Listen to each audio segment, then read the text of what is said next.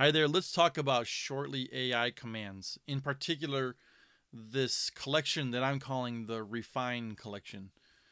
And you're going to want to know these commands just to kind of give you a little bit more, I like to call it writing superpowers when you're using Shortly AI, because these are the kinds of things that once you kind of begin to master these, they give you the ability to kind of really quickly flow through creating long form content. And I apologize.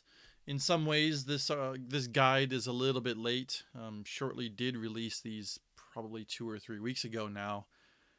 They don't specifically call it the Refine collection, but that's what I call it, just because I wanted to kind of put a label to it, and kind of make it make sense in some way, because these three slash commands that they're called, they all kind of do something around tweaking sentences to kind of either give you more content or rewrite the content and things like that. So, in other words, to refine your content. So, you're going to want to know how to use these commands, what they are, and then I'll show them in action as well. So, first, I probably always go through something like this. In almost every video I talk about context. It's one of the most vital things for you to understand when you're writing in Shortly. So please, please, please watch any of the context videos that I've linked to within this article, and anytime I do link to them. If you don't fully understand context when you're writing with Shortly, make sure you check them out. They'll get you up to speed, and you'll be making the most of Shortly in no time. So, context in particular in the slash commands. So, I do have a lot more in-depth guide or video that I'll make sure is linked up to here before I publish this. But for this particular video, I'm referring to the context that you're going to find within the slash commands themselves. So when you're using a slash command, you're going to notice that there's some square brackets. You'll do slash, like let's say for example, slash explore space square bracket. Inside of that square bracket is what you want. In this case, I said slash expand. So it would be what you want to have expanded upon. And when you're using Shortly, normally context is kind of whatever's before the cursor and inside of your article brief or in the title. But when you're using a slash command, the only thing that is used in context is whatever's in that square bracket. So you can ignore everything else on your article and purely focus on whatever's in those square brackets, and the AI is going to use that to create content for you. And that means that you can use that to your advantage when you're in the middle of a long article and you just want to get a little bit more content kind of right there, but you don't want everything around it kind of getting in the way. Sometimes these commands can rescue you. So, what are those commands? Like I said, I call them the Refine collection because in most, I guess in a way, that's kind of really what they're doing to the content. So they're shorten, rewrite, and expand. And these do pretty much exactly what you would imagine when you hear the word. Slash shorten will shorten the text in an attempt to kind of rewrite it in a more concise way. It's kind of useful when, one of the things you might notice when you're using AI is that sometimes the sentences can get a little fluffy, kind of wordy. They use a lot of words to kind of say something that could probably be said in many fewer words, I guess. And so that's what shorten will do, is it's going to condense the sentence down to something more concise. And that can be helpful in the middle of an article and you don't want it to be so wordy. And then you have rewrite. Rewrite almost doesn't need any explanation, does it? All it takes is the sentence or whatever it is that you've put into it, and it rewrites it in another way. So sometimes you might use it if maybe the sentence is it's good, but it's maybe just a little bit awkward. Some of the words that are used maybe don't quite fit with the flow or your voice or, things like that. If it just, for whatever reason to you, doesn't quite fit, then you can use rewrite to kind of rewrite it a little bit and maybe produce something better for you. So the star of the show, though, is expand. This is the one that will take some of the text that you feed it and expand upon it, giving you more content about the topic that you fed it. And it's kind of like a way to add some meat to a paragraph, I say, without, with the context control, right? Where you can kind of do that right in the middle of a paragraph or anything. And you don't have to worry about that stuff that's around it getting in the way, so you can just get very specific content when you need it. So those are the commands in a nutshell. Let me go ahead and switch over into Shortly here and just kind of show it off a little bit. So I don't know if you remember from the last video, if you happen to have seen it, where I was basically using an article about ramen in Tokyo. I use Tokyo a lot because I live here. I've lived in Tokyo for 24 years. I'm originally from Iowa. And yes, I never would have imagined I would live in Tokyo when I was just an Iowa boy back home. But anyway, here I started an article just so I could get up to speed here real quick. And I want to show you some of these commands in action. Now first I want to show you down here, if you look at this little like page thing here, when you click on that, it's going to show you the command cheat sheet. And you're going to want to notice or pay attention to right here where it has max characters. So what happened was, because I've been beta testing all these things for a while, right before they were released, OpenAI felt that these commands were too powerful to be kind of wide open and allowed to do any number of characters. And it's probably true. OpenAI is very careful to try and make sure that these tools like Shortly or Niches or Conversion AI or Copy AI and Headline, they aren't producing like scalable automated ways of generating tons of content that are just like synthetic articles basically. So they introduced limits, and so there's a certain number of characters that you can perform these actions on. And for the most part, you're probably going to be fine. One of the things that kind of broke my heart a little bit was Shorten. Shorten didn't have a max 200 characters, and you can imagine where you could do almost kind of summaries, which is actually the reason why they didn't want it, because they don't want OpenAI being used to perform, automated summaries of things. So in the original, you could take this, shorten it, and it would make some nice, concise couple paragraphs out of it, kind of summarizing the paragraph. And so they didn't like that. So now, what is it, 160 or 200 characters for Shorten? And, well, it is what it is, I guess. But let's just say, for instance, the ramen industry in Japan has been growing rapidly for decades and is now a multi-billion yen food industry with an industrial presence. Let's shorten that. One more thing about the commands, too, is you can highlight the content that you want, the text that you want to perform the actions on, and then you can use keyboard commands, the keyboard shortcuts.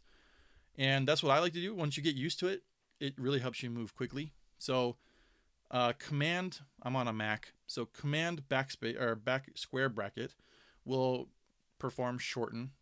Right square bracket will perform expand, and P will perform rewrite. So you just highlight what you want to do. Command left bracket. You can see shorten kind of kicks in there. It's going to start doing it. There we go. Now ramen industry in Japan's a multi-billion food industry. Yep, sure is. Could I have edited it myself that way? For sure. But this was the result this time. You can always undo and redo anytime you want.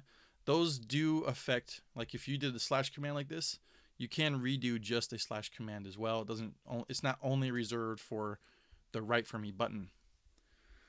Okay, so that's shorten. What if we want to rewrite something? Like let's just say that, okay, they're vying for competition and stuff like that. Let's let it rewrite. Okay, good. I wanted to show what happens when you go over the limit.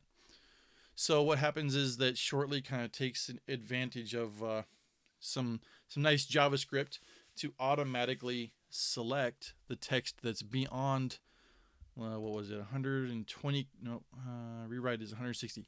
That was beyond the 160 characters. And I need to do it again because, there we go. So with it highlighted, you can just backspace to delete it. Come over here to the end of the square bracket and hit write for me. That's the thing too about the slash commands is when when you want to trigger it, basically here's the start of the command, everything in the command, and then the square bracket. Make sure your cursor is at the end of that square bracket, and then you hit write for me, it performs rewrite. If you were to put a space there, write for me would just do regular old write for me. So be careful. Make sure it's right at the edge of the square bracket, hit write for me, and it's going to perform the rewrite. Okay, so that's a rewritten sentence. It's a little short. Let's just see what happens when you rewrite it again. Okay, that's a little bit better. And you can notice too that it didn't actually finish its thought, basically. Like it just stopped kind of in the middle. That's another OpenAI limitation. They don't want automatic tons of generation of content, basically. But the nice thing is you're in Shortly, you can just use write for me now, and it'll keep on finishing its thought. And you notice right here I caught into a pattern. So you want to be careful with patterns. I do have a video that I've recorded it. It should be uploaded by the time you're watching this. And it goes over being aware of patterns and how to break out of them. For now, we're not talking about patterns in this video, so let's just continue on. Let's skip over this section of the outline. Let's go down to the reasons why ramen is so popular. Let's just copy this, and I'm going to show the expand command. So I'm going to paste it in there, highlight it, square bracket, right square bracket, and this is what we get. Look at that. So now it sounds like it's trying to go into a flow of writing about something.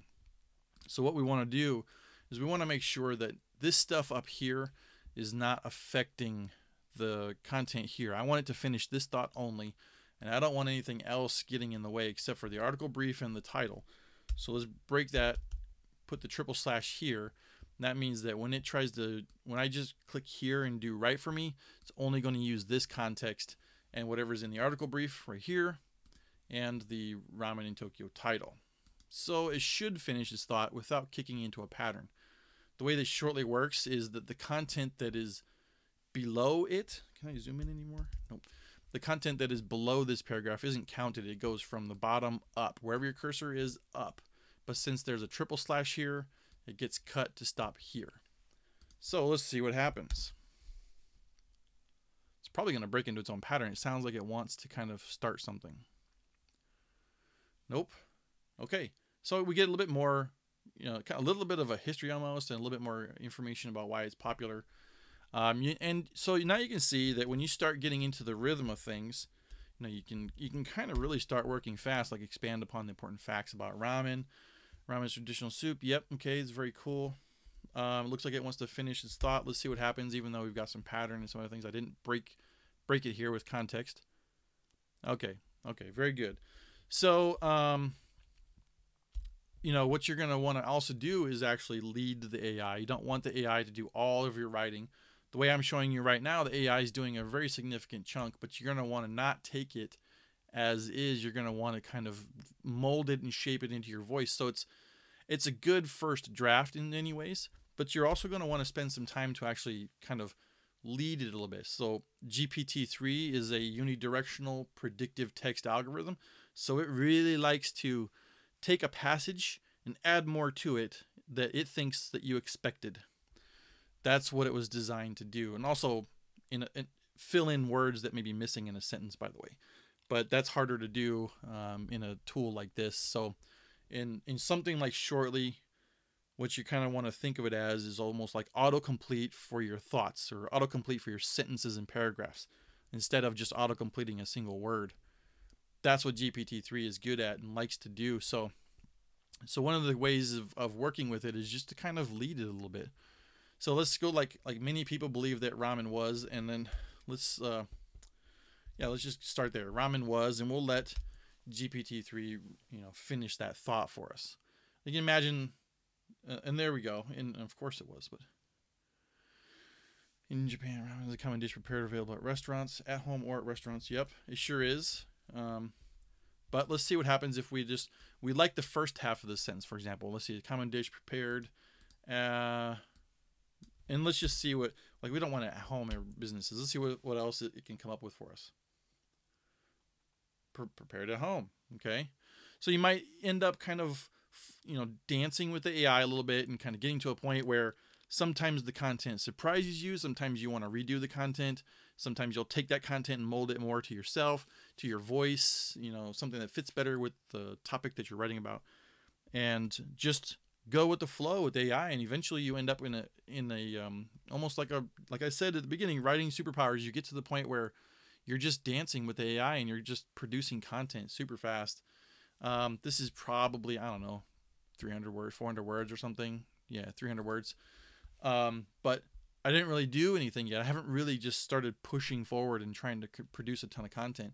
It should be pretty easy with, what did I have? Five parts of my outline. Should be able to pretty quickly generate more content, write some of my own, dance with the AI to produce more paragraphs. This would be a list of the top 10 ramen, and just keep going and just produce something awesome with these refined commands that are inside of Shortly. So I hope that you found this video helpful and find maybe some new ways that you can use Shortly in your workflow, in your content creation process, and give you the writing superpowers that you need to outproduce your competition, win more Google SERPs so you can have some more traffic, earn more money, and just be successful online. If you have any questions, drop them in the comments below. Please like, share, and subscribe, all that fun stuff. And until next time, take care.